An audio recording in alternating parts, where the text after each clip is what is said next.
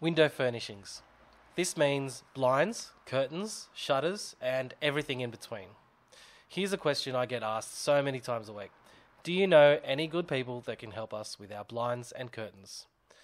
Yes, but let's find out exactly what you need done so you can choose the best person for your project.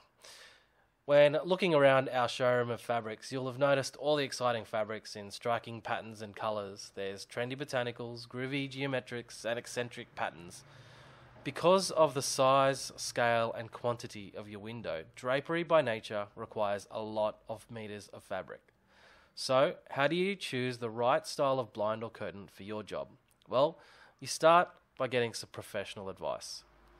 When it comes to blinds, I've been there and I've done that. Years ago, a friend of mine took over his dad's blind factory and we started offering blinds. I quickly discovered how technically involved windows can really be.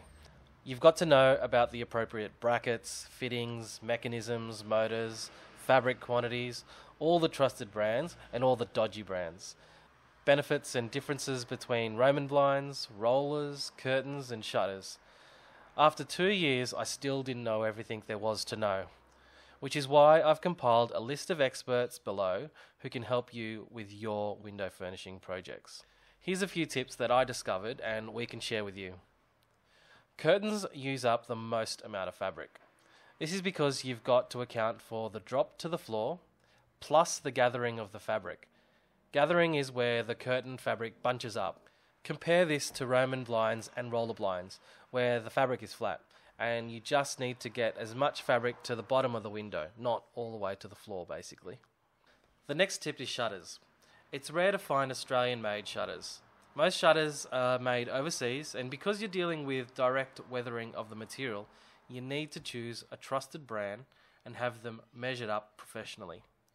This is why I suggest having someone from a local business who knows exactly what they're doing, not some kid from a retail chain store who doesn't really know what they're doing. Remember, you get what you pay for. And this is where a family business, a family that's been doing windows for generations, will offer you the best advice and care. So, what kind of help do you need? Are you interested in window furnishings which are bold in fabric and colour, like the designer prints you see at Shady Designs? Maybe you've got your own material and simply need some advice on getting some blinds made up. Or you're just after some cheap and cheerful roller blinds for a bit of privacy.